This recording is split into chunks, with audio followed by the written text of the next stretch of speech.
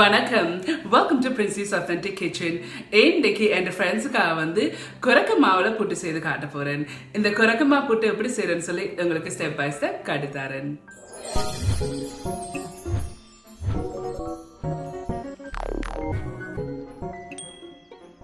இதுல வந்து 500 கிராம் குரக்க மாவு இருக்குது. இந்த குரக்க மாவை ஒரு பெரிய டிஷ்ல போடுங்க.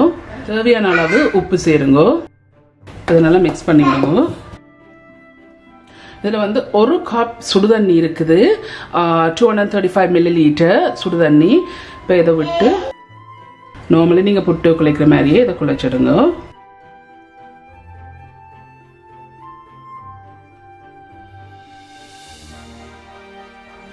சுடுதண்ணி ஒரு கப் காணாது, ஸோ இன்னும் கொஞ்சம் சுடுதண்ணி விடுவோம்.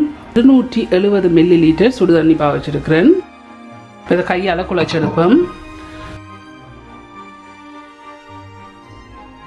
ஸோ இந்த புட்டு நான் குழைச்சிட்டேன், இந்த குழைச்சி எடுத்துருக்கிறேன். இதில் வந்து 1.5 கப் தேங்காய் பூ இருக்குது. இந்த 1.5 கப் தேங்காய் பூவையும் போடுங்க. நிறைய தேங்காய் பூ போட்டிங்கன்னா தான் டேஸ்ட்டாக இருக்கும். போட்டுட்டு நல்லா மிக்ஸ் பண்ணி விடுங்க. ஸோ இந்த புட்டுக்குள்ள போட்டு இதை அவிச்செடுப்போம். உங்களுக்கு கையால் குழைக்க கஷ்டம்னு சொன்னால் பேணியால் குத்தி எடுக்கலாம். நான் அந்த இடையிலையும் கொஞ்சம் தேங்காய் பூ போட போகிறேன். இதில் போட்டாச்சு. இப்போ இதை அவிச்செடுப்போம். இந்த புட்டு பானையில் வந்து தண்ணி விட்டு இப்போ நல்லா கொதிச்சு கொண்டு இருக்கு. புட்டை வந்து இதில் வச்சு அவிச்செடுப்போம். நல்லா வந்து அவிஞ்சிட்டுது. ஒரு முள்ளுக்கரண்டியால் எடுத்து பார்த்தீங்கன்னு சொன்னால் அவிஞ்சிட்டாலும் தெரியும். பர்ஃபெக்டாக அவிஞ்சிருக்கு. இப்போ இதை வந்து இறக்கி எடுப்போம்.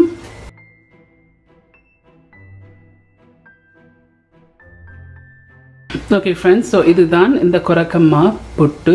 ஓகே ஃப்ரெண்ட்ஸ், இந்த குரக்கம்மா புட்டு எல்லாம் செய்து முடிஞ்சது. ரொம்ப ஹெல்தியான டிஷ். நீங்கள் எல்லாரும் கண்டிப்பாக ட்ரை பண்ணி பார்த்து எப்படி இருக்குன்னு சொல்லி ஒரு காமெண்ட்ஸில் கீழே விடுங்க. இந்த வீடியோ உங்களுக்கு பிடிச்சிருந்தேன்னு சொன்னால் மறக்காம தம்ஸ் அப் பண்ணுங்க. இந்த வீடியோ உங்களோட ஃப்ரெண்ட்ஸ் அண்ட் ஃபேமிலியோட ஷேர் பண்ணுங்க.